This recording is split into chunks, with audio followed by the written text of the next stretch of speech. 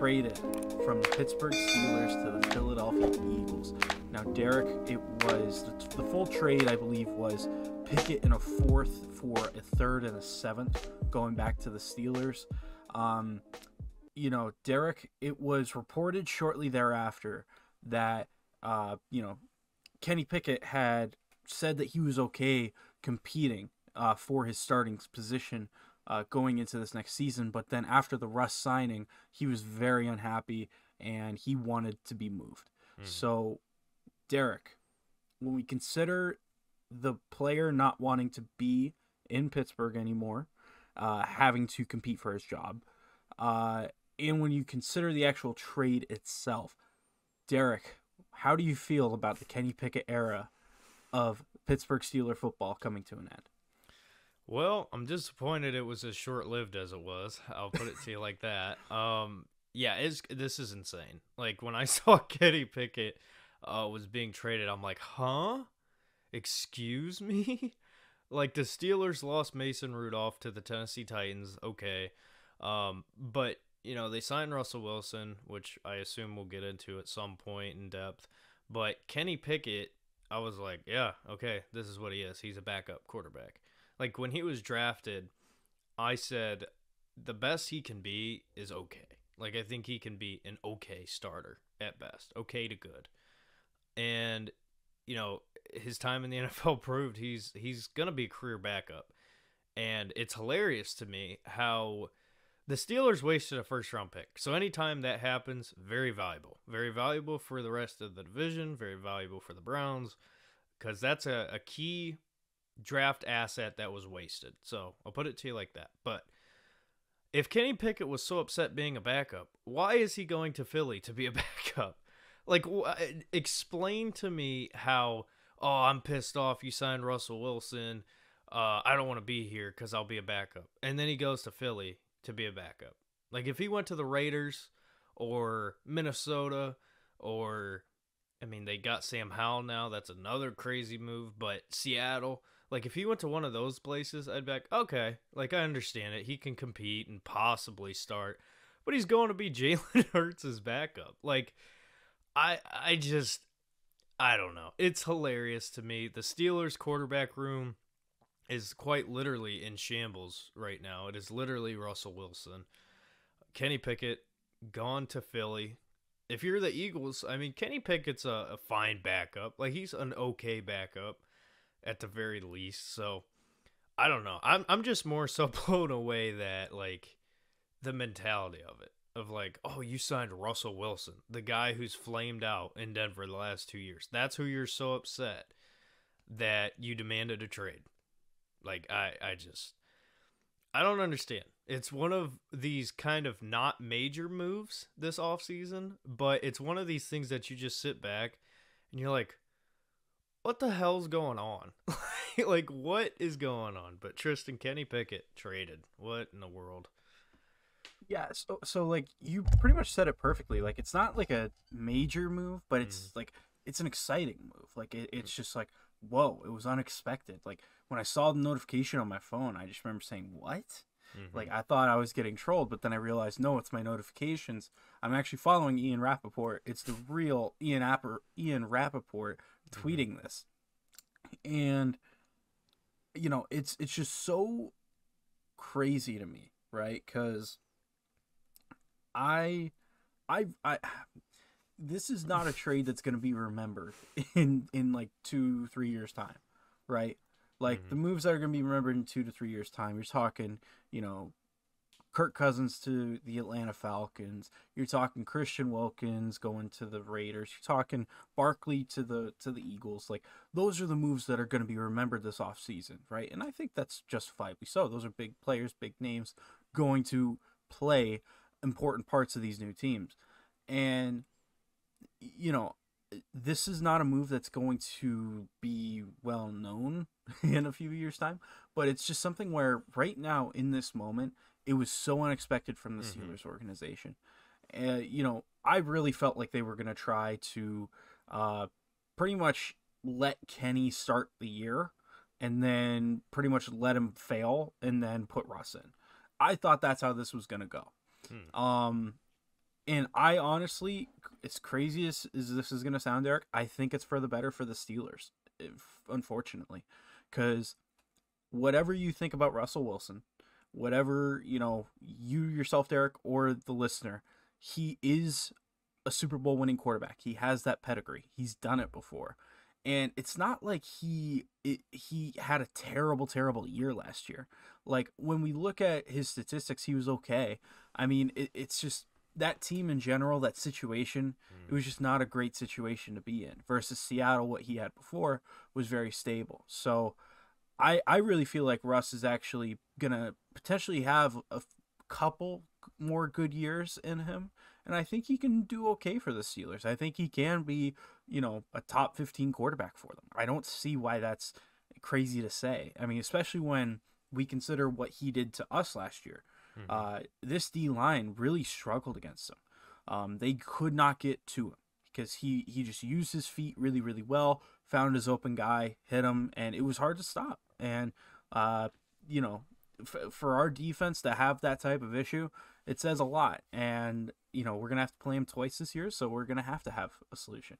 But yeah, I mean, moving off of Kenny Pickett is not something that was on my bingo card for the Steelers. And Steelers fans, welcome to the club.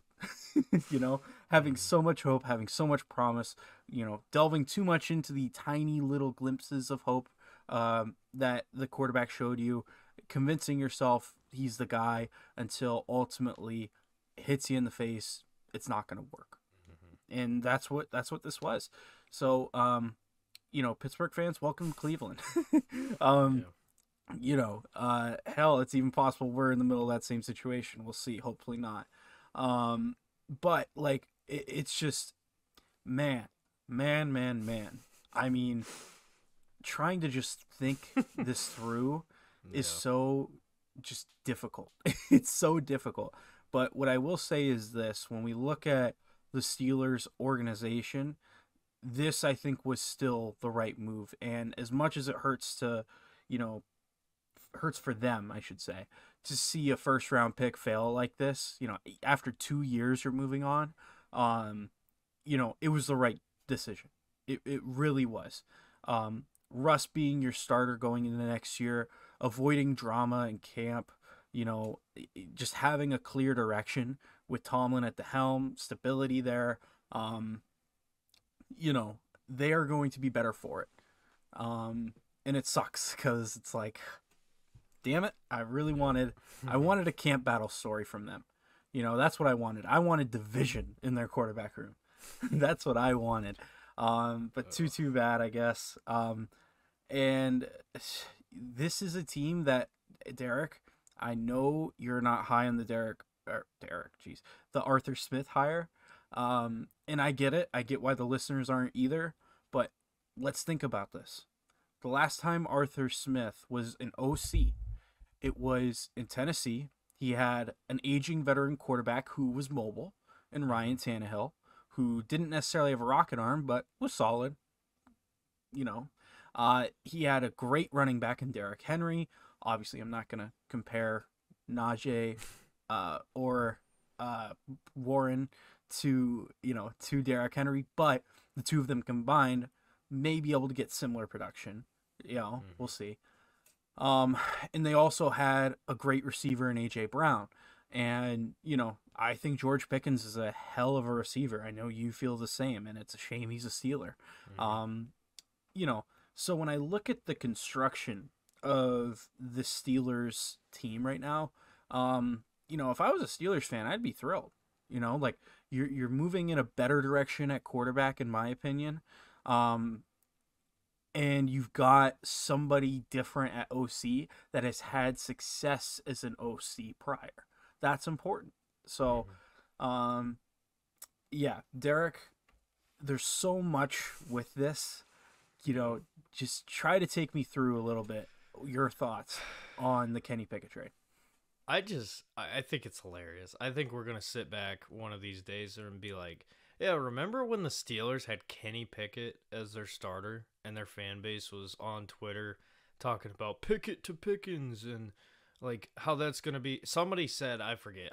I'm not calling you out, but somebody on Twitter said Pickett to Pickens is gonna be better than the Randy Moss connection, and I'm like, brother. Andrew Filipponi at Yeah. the Pony Express. I know who he is because he is so annoying, but it's so fun to troll him. Oh, it's great. It's just like, what world are we living in? Like, say what you will about Russ, and I think it's either going to be a huge boom of a signing or it's going to be a huge bust of a signing. I don't think there's any in between. I think you're going to get either a really good version of Russell Wilson or it's going to be a disaster. And I'm praying that it's a disaster, but in terms of just Kenny Pickett in general, like, brother, that's a guy in arguably the worst quarterback draft class of all time. Like, everybody who was in that draft class is no longer on their team. Other than, I want to say maybe Malik Willis is still a Titan. I think he's still a Titan, yeah.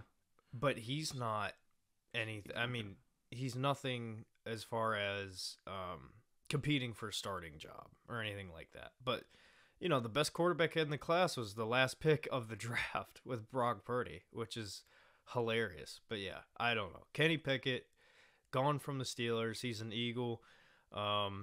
Good for him. I think he's in a role that he is meant to be in as a backup. And that's not a disrespect thing. That's not a shot. I think that's just the truth. Some guys can play in the NFL as a starter. Some cannot. Kenny Pickett cannot. So I think it's hilarious that Steelers fans, we saw them try to convince themselves that they had an elite quarterback with a backup. So we'll forever remember that. But all in all, it's just funny.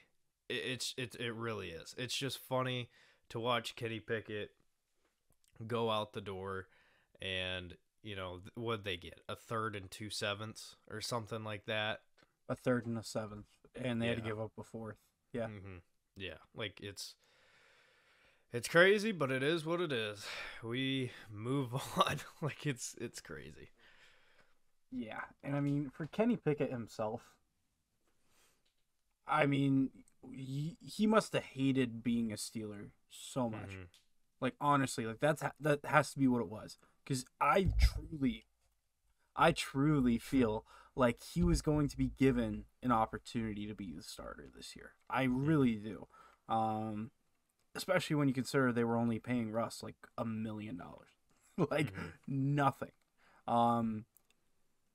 Yeah. I think he may look back on it and regret it later in his career. Not just trying to beat out Russ, especially like a 35-year-old Russ. Like, you know, like I still think he would have lost, but you know, he has more room to grow, you know, so like he could have fought. He could have, and he didn't. He didn't. He wanted to go. And he was an Eagles fan growing up, so him and Mac Jones both get. That's another one of like, what the hell? Yeah, like, it's just so crazy. Just weird moves. Weird moves. Dude. Yeah.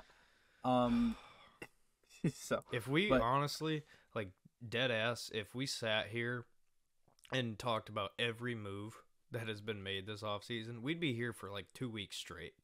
Like, there is so much that has happened. It's insane. It's absolutely insane.